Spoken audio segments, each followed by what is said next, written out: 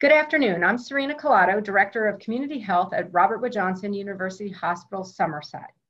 Thank you for joining us for today's webinar, A Healthy Uterus, held in collaboration with Friends Health Connection. During today's webinar, we will discuss conditions of the uterus, including cervical cancer, the importance of an annual pap smear, the role of folic acid, and strategies to promote fertility, as well as a healthy pregnancy. Our guest today is Dr. Amanda Francis, a board-certified obstetrician gynecologist with Robert Wood Johnson's Physician Enterprises, Roseland OBG. We will begin with a moderated 20 minutes discussion, and then we will open it up for questions and answers from our audience. Dr. Francis, thank you so much for joining us today. I know how busy you are.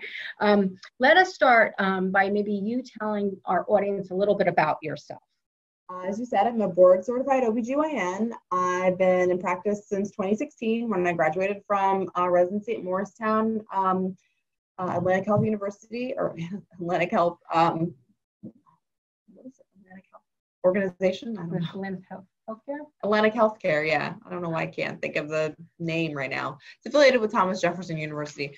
I specialize in general OBGYN, so I do OB, gynecology, I do family planning a little bit. I do pretty much everything that a general OBGYN can do, sort of including gynecologic surgery. I do deliveries, I do C-sections, I take care of pregnant women. I take care of women basically through all stages of life in terms of their gynecologic needs. Wonderful. That's fantastic. Thank you for sharing that with us. So maybe we can also start by giving the audience an overview of the uterus and what its function is. Right. So the uterus is primarily for the purposes of carrying pregnancy. We have an organ in our body that's just for that. Outside of that time when it's housing a pregnancy, it reaches a homeostasis within the rest of our body. So we have our cycle that, again, lets us know that we're fertile or able to carry children still or to become pregnant. And, you know, that time is marked, the beginning of that time is marked with the start of menses or menarche, and the end of that time is marked with the end of menses or menopause. So that's really what the purpose of the uterus is just, you know, to assist us in that time period of fertility. Wonderful, thank you. So what are some of the common health issues related to the uterus? So we know like some common ones are endometriosis and fibroid cysts, things like that. Right. So fibroids are very common in women. They are benign or not cancerous smooth muscle tumors of the uterus. They can be located throughout the uterus. Unfortunately, they can actually be located in the pelvis as well, attached to other, to the ovaries. They're a little bit different in that point, and they can have a little bit different components. But like I said, fibroids are very common growths on the uterus. Endometriosis, thankfully, not nearly as common as fibroids, but a very common diagnosis, basically when the cells that line the uterus are found in other places outside the endometrial cavity, most commonly on the ovaries. Again, the condition is called endometriosis. It's characterized by pelvic pain, typically with menses, but can also be, unfortunately, throughout the cycle. Other common things, the most common gynecologic cancer in the United States is endometrial cancer or cancer of the lining of the uterus. So abnormal cells growing in the lining of the uterus. I think some other common things, benign things that happen with the uterus are heavy periods. Something called a Nabothean cyst is a common cyst on the cervix, which can be noticed on a pap smear. Some other common things with the uterus. Something else that's very common that can cause pelvic pain is something called adenomyosis, or kind of an endometriosis, but it's specifically when those cells that are supposed to be the lining of the uterus are outside of the cavity. They're actually in the muscle layers of the uterus. So they're not where they're supposed to be, but they're not outside the uterus. They're still in a place that causes problems, again, pelvic pain, typically with the cycle, but can be outside of that time. Wow, thank you. That was a great overview. Yeah, appreciate that. So what are some things women can do then to keep their uterus healthy?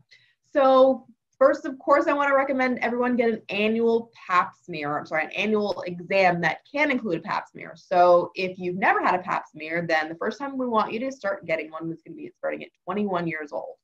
Back in the day, we used to say when you get your period, or you start when you begin having sexual intercourse. Now all of that's gone. We only want you to start getting pap smears at 21. However, your first gynecologic or annual exam can start when you start having your period. So that's a time to go in and see a gynecologist, start, a relationship and say, is this normal? Is everything fine? And then you can address any other issues or questions or concerns that you have. And that's typically when you want to just start doing annual exams. So a way to keep healthy is start with regular care, specialized care of your reproductive system. So with annual exams, we're going to talk about what's normal for your periods. We're going to talk about any issues you're having with urination. Are you having any vaginal discharge or pain? Are you sexually active? Are you interested in testing for sexually transmitted infections, or do you need contraception? We're looking to see if you are having any other issues that are like maybe constipation or pelvic pain, things like that. So again, once you start at 21 is when you start the pap smear. The pap smear is a screening test for cervical cancer.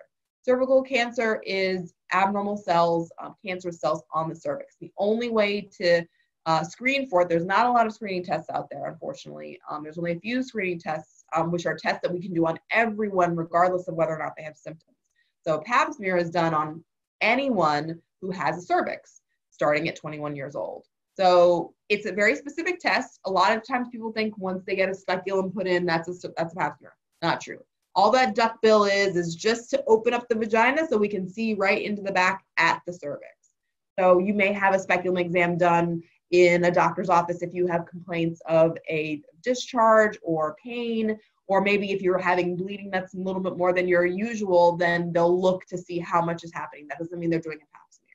So best ways to keep your uterus healthy, your reproductive system healthy, is for yearly pelvic exams starting around the time when you get your period to make sure everything's going okay, and then pap smear starting at 21 years old. And then after that, if it's negative or normal and you don't have any abnormal cells on your cervix, you don't have to get yearly pap smears anymore. We just changed the recommendations about 8 years ago, so you only have to get a pap smear every 3 to 5 years, depending on your habits, your sexual habits. If you've had an abnormal pap smear in your past, that's something that needs to be followed more frequently, typically every year. And that's going to require follow-up with a gynecologist. So I was going to say, you mentioned the cervix, and we know that that's the lower part of the uterus. Opening of the uterus. Yeah. So tell us, and you also mentioned cervical cancer, but I want to come back to cervical cancer. So are there any other conditions of the cervix that are common in individuals? Or conditions or concerns of the cervix? Common things, some things like a cervical polyp or growth. I think a lot of people associate polyps with colon polyps that you notice when you get a colonoscopy. You can have polyps anywhere. They're really just small growths of tissue, typically mucosa or specific lining of your organs. So you can get polyps anywhere, and you can certainly get them on your cervix. You can get them in your endometrial cavity. And cervical polyps are common, and they can cause things like bleeding with intercourse. Sometimes if you're a very avid exerciser, like biker, runner, they can cause bleeding. Typically going to be outside your cycle. So cervical polyps or endometrial polyps are also very common conditions of the cervix, besides cervical cancer. We also mentioned before, I was talking about things that happen with your uterus. Nobothian cysts are just cysts that can happen on your cervix. We like to name things in medicine after people. I guess the person who discovered these cysts was Nabothi something, but that's the name of the cyst on your cervix. Again, not a problem. It can become an issue if it's very large and symptomatic, but just benign growths on your cervix. Okay, so how common is cervical cancer? Cervical cancer is not a very common cause of death in the United States, thankfully. It only causes about 1 to 2% of deaths in the United States, and that's because we have such a robust screening program. It's actually it's the most common gynecologic cause of cancer worldwide because of the lack of screening, really infrastructure, money, things like that fortunately the United States has a lot of. So we have an infrastructure around screening, which is a pap smear. So basically, like I said, testing everyone, regardless of whether or not they have any symptoms, to see if they have any abnormal cells, and then being able to act early, because luckily cervical cancer grows very slowly for most people. It gives us time to intervene and make sure that we catch precancerous cells and even like stage 1 cervical cancer a lot of times. You may have mentioned this a little bit, but could you, just to be clear, what are the signs and symptoms of cervical cancer? Things to be worried about would be bleeding after sex or bleeding in between your periods. I think when you talk about cancer symptoms, we're thinking about things that happen. You see in a movie that character that you know is not going to do well. They're very tired. They're not gaining weight, or they're losing weight. They're not hungry. They don't have an appetite. They're very, like I said, they have lots of fatigue. So that would be unfortunately advanced stage cancer. Early stages of cervical cancer, again, we're really not going to see any symptoms. Maybe you would see, and we say early stages, we're talking like stage 1, which is not able to be seen by the eye. So you really wouldn't have any symptoms. If you did, possibly some bleeding, but again, very rare. So that's another reason why, again, we're so lucky in the United States, because we have a screening program. We catch cancer not only in the precancerous stage, but typily in stage 1. Well, that's a good thing that we have these programs in the United States. Exactly. So, so you have mentioned, I think cervical cancer was a leading cause of death among women, but Pap smears have helped with early detection and have helped with mortality rates drop significantly. Yeah. So again, I think you went into a little bit, but maybe a little bit more if you could. What is involved with the Pap smear? And again, you mentioned who should get it and when, which was 21. Correct. But can you maybe go into a little bit more detail on, what's involved? I should have brought up speculum with me. The thing that we all think of, I think, when we go to the gynecologist, that's, metal, which there's different types of speculum now. There's typically shaped like a duck bill. It opens up so that we can remove the vaginal walls to the point so we can see the cervix, which sits at the back of the vagina. It's, again, the opening of the uterus. We put the speculum in just to gain access to the cervix, and then we're taking a very small tool that's just going to take a scraping of cells from the specific place, which is the in not just the cervix, but in the endocervical canal, or the outside of the cervix that says, okay, here's the outside, and then it goes to the inside. So we want to just very lightly go in there. It's analogous to doing like a cheek scraping. When people, a lot of people I think are familiar with having DNA tests, they just ask you to swipe the inside of your mouth with a Q-tip. It's basically what we're doing. We don't use a Q-tip, but we do just take a slight scraping of cells from that specific place. Not as easy to access as your mouth, which is why it's so uncomfortable, but it is a very non-invasive test. We just remove those cells, and then the results take about 7 to 10 business days to come back. And then it tells us, the Pap smear tells us, do you have any abnormal cells on your cervix? Do you have the presence of the HPV virus? And if you have any abnormal cells, are they very abnormal? Are they slightly abnormal? And the purpose of this test isn't to say, yes, you have cancer, or no, don't you have cancer. It's to answer those 3 questions specifically so we can do further testing. So if you get a call from your gynecologist, a lot of gynecologists do what I do, and they don't call patients, or they'll send them a letter saying that it's normal, or they won't call them if it's normal. So if you get a call about a Pap smear, it's most likely just to say, we need to do this again in a year, or we need you to come in and do another test. It doesn't mean that you have cancer. No. Most oftentimes. So can cervical cancer be prevented? Well, I know the Pap smear is just a diagnostic tool to see if you have it, but ultimately, can one prevent cervical cancer? I think, how? Yes. The HPV vaccine, it's also called the Gardasil vaccine, protects against 9 of the most commonly found types of cervical cancer, of HPV in cervical cancer. So over 95% of cervical cancer is caused by the HPV virus, or the human papillomavirus. And like I said, this Gardasil vaccine, or the HPV vaccine, protects against 9 of those high-risk types. This vaccine we recommend prior to the initiation of sexual intercourse. So kids are getting a ton of vaccines when they're in school, and this should just be lumped right into those. The FDA actually approved it for as young as 9. A lot of parents, I think in the beginning when it first came out around, almost 20 years ago, were concerned about, how do I talk to my 9-year-old about sex? But nowadays, because again, it's become so common, and I think that because children have get so many vaccines through school, it's just lumped right in there. And a lot of children nowadays, a lot of patients that I'm seeing in their early 20s, mid 20s, they've had it and they didn't even think anything of it because it was just another vaccine. And I mean, if we could do vaccines to prevent other types of cancer, I don't think anyone would be upset. So there's certainly a way to prevent cervical cancer. Like I said, most of cervical cancer is caused by HPV, and I think they're actually in the progress of working on a new vaccine, but I don't know any specifics about when it would be released. But the Gardasil vaccine is available and it's covered by insurance. So the age recommended to start is not as young as 9, but you can actually get insurance coverage up to, I know 26. The FDA recently approved the Gardasil vaccine up to age 45. Insurance companies, that was I think 2 years ago, maybe 3 years ago now. So sometimes insurance companies are a little slow to reimburse or cover over 26, but it's certainly worth asking about because FDA has approved it. So you gave us an age range, but who's a candidate? Is it strictly for females? No, men, boys, and girls. So HPV can cause not only cervical cancer, can cause anal cancer, throat cancer. So these can all be prevented, like I said, with the HPV vaccine. There's a lot of other causes of throat cancer, but this specific type of throat cancer, and it's virally mediated, would be through preventing with the vaccine. Very good.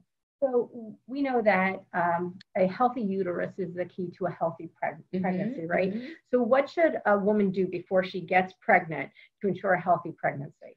Definitely keep up to date with your screenings. So make sure you have your annual exam with your gynecologist. Make sure you're up to date with your pap smears. Just making sure that you are, checking in and really doing not just your gynecologic health, but overall health. So checking in with your primary care doctor, getting those dentist appointments out of the way. Overall health is going to be paramount to having a healthy pregnancy. Wonderful. Thank you.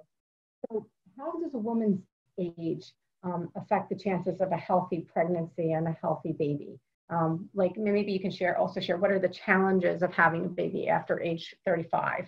Right. So after 35 is when we start to notice and see a noticeable decline in fertility, specifically for the purposes or as a result of declining egg quality. So starting at when your period starts, your fertility is peaking. It peaks to about your mid-20s, and then it starts to go down very, very not noticeably, negligibly.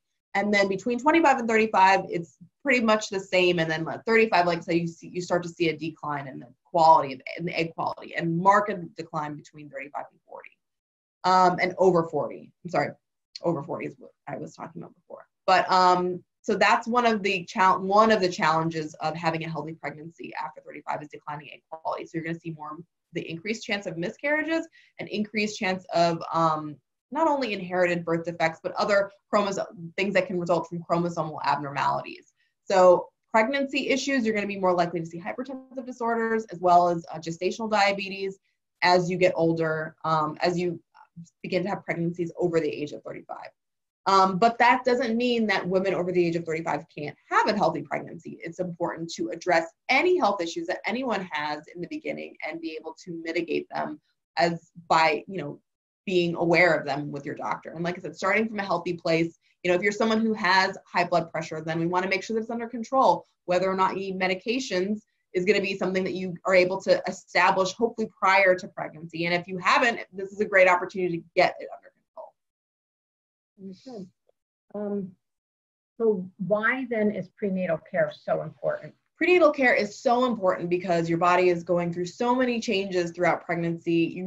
The OBGYN is really a touchstone to see, is this normal? Because there's a lot of changes that are unexpected and can be very disconcerting, but are part of the normal parts of pregnancy. Seeing a doctor in pregnancy on a regular basis is going to be there to see this is not normal. This is something that needs to be followed up. This is something that's going to need additional care. And the only way to know that really is to see someone on a regular basis. Like I said, I'd say the main importance of prenatal care is that your body is going through so many changes in such a short period of time. I know it doesn't seem like it's a short period of time when you're pregnant, but a year is a lot to go through in like 10 months, basically. So the importance of prenatal care is to make sure that everything that's happening to you is normal and that there's nothing that's not normal happening or for the baby. So do you have any recommendations for mom's diet during pregnancy? Oh, like what foods course. can you eat? What foods should you avoid? Things like that. Yeah, I have I think because, being young, like I have a different take on diet. I'm looking to help women to not go through pregnancy with fear. You're going through so much change. We want to keep as much control as possible in places that will help have a healthy pregnancy and healthy mom. So if you are having a healthy diet, then great, keep up with the healthy diet. If that includes fish, if that includes lunch meats, that's okay. That's not the issue.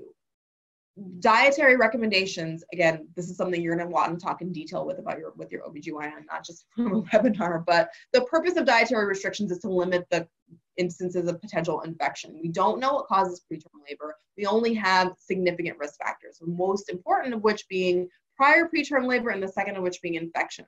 So we're looking at places where we can minimize infection by limiting the kinds of things that you're eating. So this is why we recommend not to eat any soft cheeses that aren't pasteurized. First of all, in the United States, it's very hard to find an unpasteurized cheese unless you're going to your friend's house who has a goat and they make their own cheese. That's probably not pasteurized. But I don't know if you want to eat that if you don't trust that friend very much.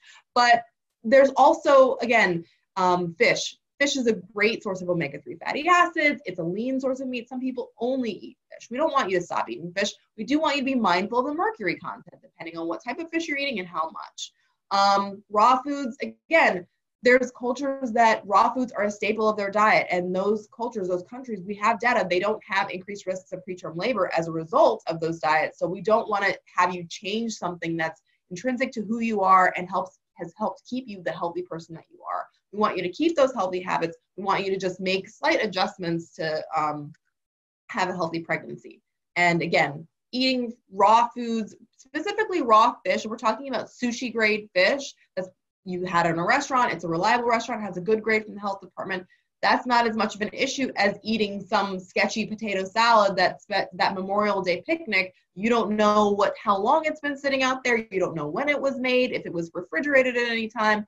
That's a lot more sketchy than going to your local sushi restaurant that has an A from the health department that you've been eating at for the past year, never had any issues. They've never had any citations. I would much more recommend you having your normal sushi that you have there on Wednesdays versus that sketch potato salad. So diet takeaways would be stay healthy, make sure you're eating seasonal vegetables. If you're eating fish, make sure you're not getting a high mercury content. The CDC website is a great place for that. And make sure that you're getting those prenatal vitamins, the folic acid. You can get nutritional sources from those leafy green vegetables, but folic acid is one of the few recommendations that we can make that definitely say that's going to prevent neural tube defects or how the baby's spine grows, making sure that there's no issues with that. So healthy diet, lots of water, minimize those sugary drinks. Caffeine is okay as long as it's less than 8 ounces or less per day. And like I said, just keeping up with all those nutritional sources of vitamins in addition to those prenatal vitamins. Very good. So to find out about tuna, go CDC. Yeah, CDC typically, yeah. I mean, most people get the fillets. Like I think it's less than 6 ounces. Less than 6 ounces of, I think it's the albacore a week. But check with the CDC website. They have a very easy to access way of finding it. Not just for tuna. That's just a common fish that you see at the grocery store. You're out on vacation or you catch something yourself if you're open water fishing, because typically mercury content fishes are going to be very large fish. So you're not going to really encounter those besides tuna in your regular shopping habits. Well, thank you. I didn't know that about the CDC. Yeah. What types of exercise do you recommend during pregnancy?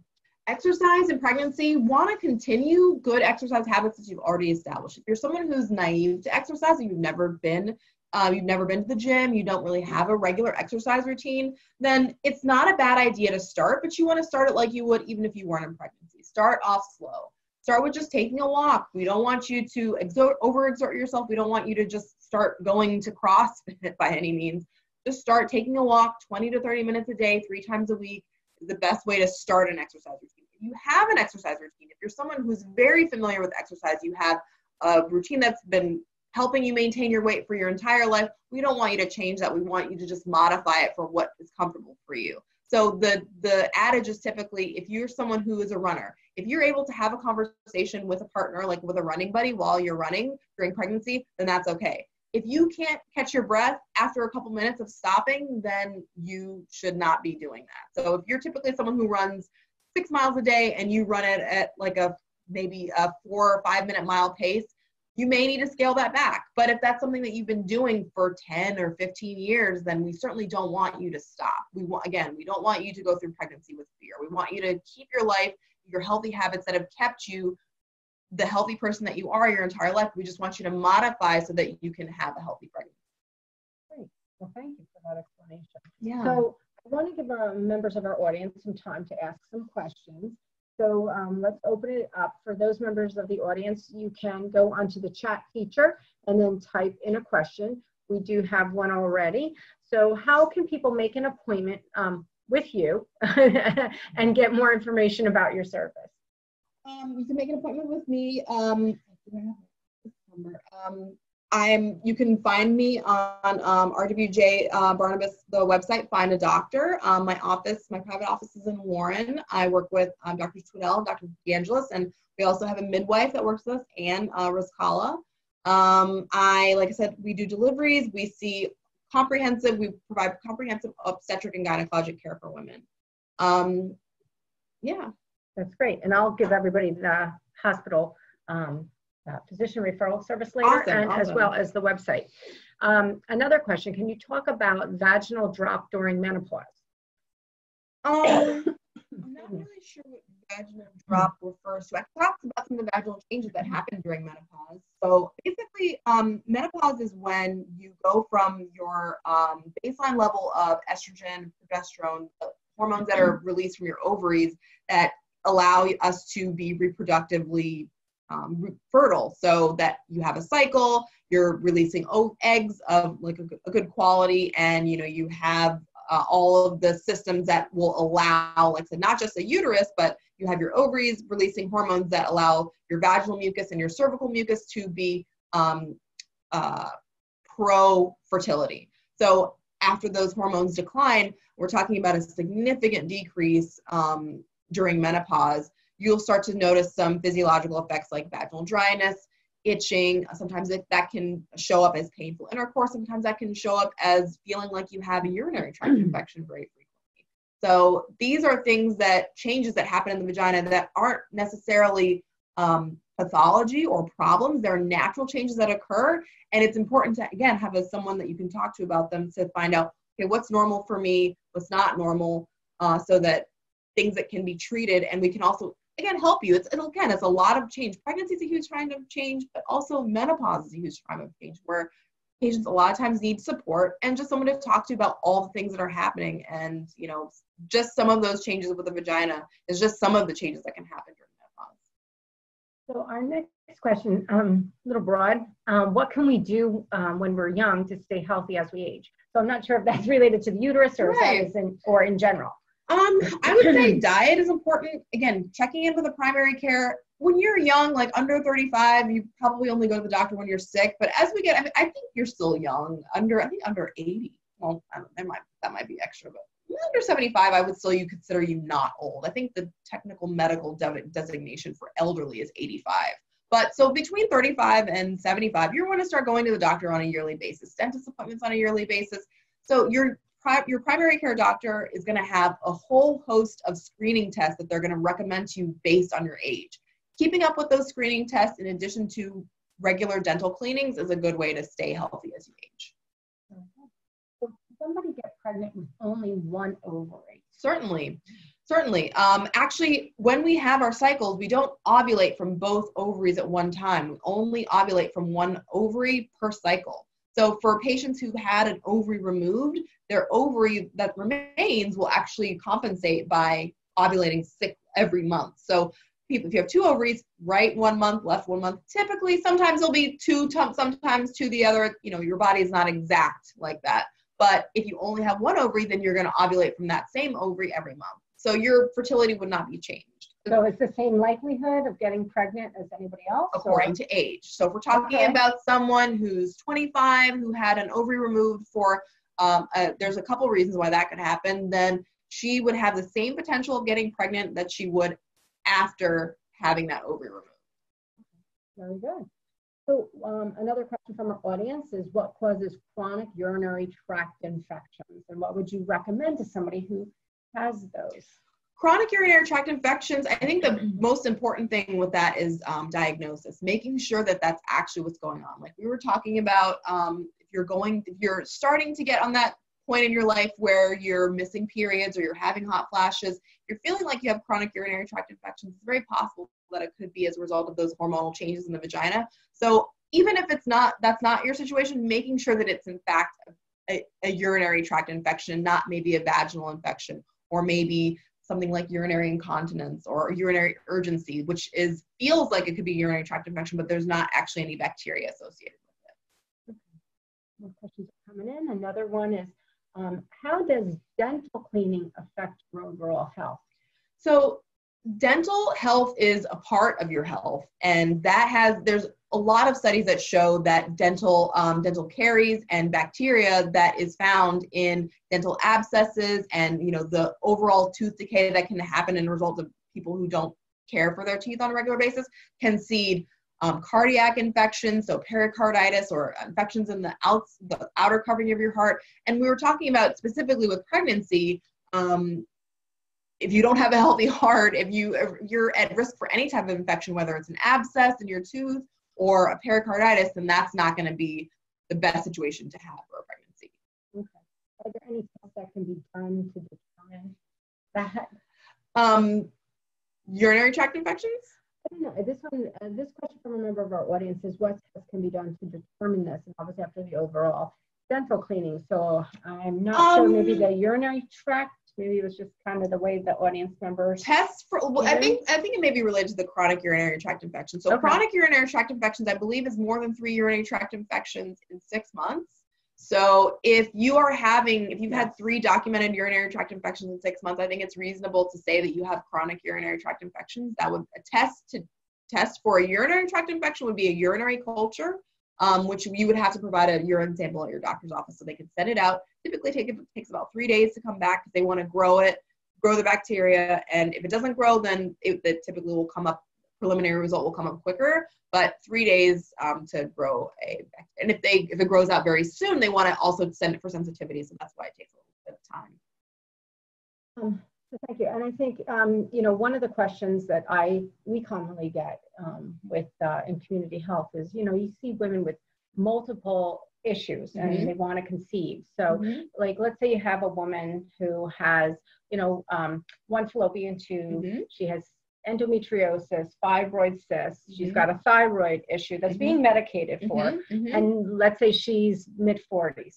What is the likelihood of somebody like that getting pregnant? And if somebody wants to get pregnant, what would they need to do to be able to mid-40s is the thing that jumps out at me the most. Like I said, all of those other issues really are going to depend on, so let's say she only has 1 ovary, let's say that she's had her tubes tied, let's say that she's had a thyroid issue and she has fibroids. All of those issues are surface issues depending on the details, but if the most determining factor for her fertility is going to be her age. The fact that she's over 40, like I said, the decline in her egg quality because of her age being over 40 is going to be the limiting factor for all of those things. A 25-year-old with all those things, it's really just a matter of, have you tried?